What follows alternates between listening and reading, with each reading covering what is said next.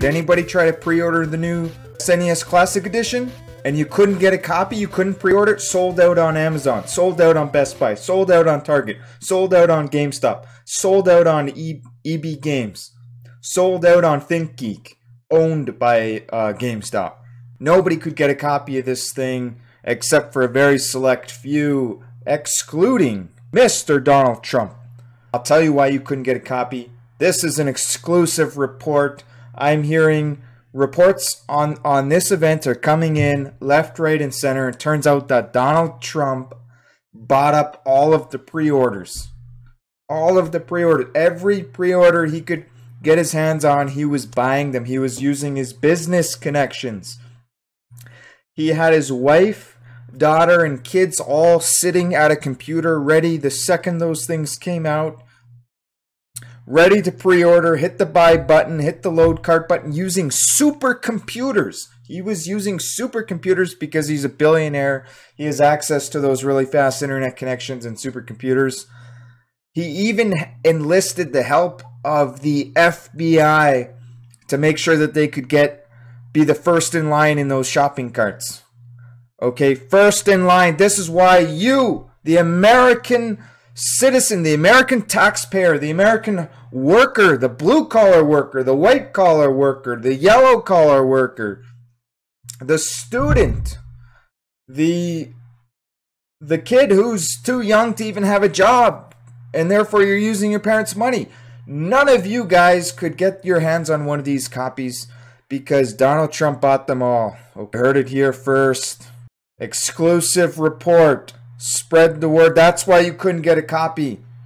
I heard it from a very, very reputable news source. Now you might be asking, why does Donald Trump want so many SNES Classic Editions? Why is he buying all these Classic Editions? And I'll tell you why. It's for two reasons. One, because it's a great way to make money. The only people who even got this thing were nothing but scalpers, including GameStop, who owns ThinkGeek, who's basically scalping them. They're selling them in these pre-order packages, forcing you to buy a bunch of crap that they couldn't otherwise sell at inflated prices, $200, $150. Go on ThinkGeek.com.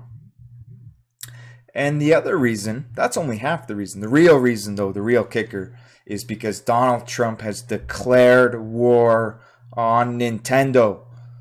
He's calling it TRUMPTENDO now, and he's going to make Nintendo great again. He's tired of Nintendo screwing us around, not selling enough copies, not making enough copies. You remember the NES Classic Edition? We all got screwed. Every single one of us got screwed. You still can't buy the thing, and you'll never be able to buy the thing. Nintendo could have made 10 times what they had produced on that, and they would have all sold, and they probably still would have got scalped.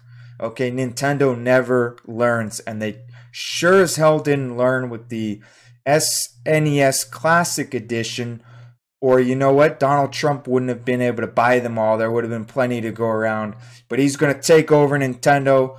Nintendo, you just got trumped. And he's going to make sure that this thing goes in the dumpster where Nintendo belongs for not making enough copies. You heard it here first. Spread the news. Share this video. Like this video. Comment below. This needs to get out to the mainstream. This needs to get on CNN, ABC, Washington Post, New York Times, front page of the New York Times, back page of the New York Times, middle of the New York Times. It needs 3 pages in every copy. Okay, let's get this out for the Sunday edition of the Wall Street Journal. Please like the video, subscribe. See you later.